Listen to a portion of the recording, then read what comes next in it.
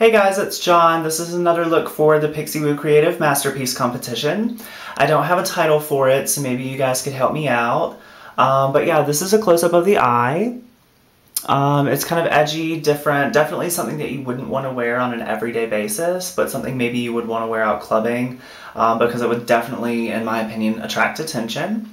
I will have a link in the sidebar to my Flickr account so you guys can see detailed shots. I will also list the products that I used so you would kind of have an idea of how to achieve this look on your own. So yeah, that's my look.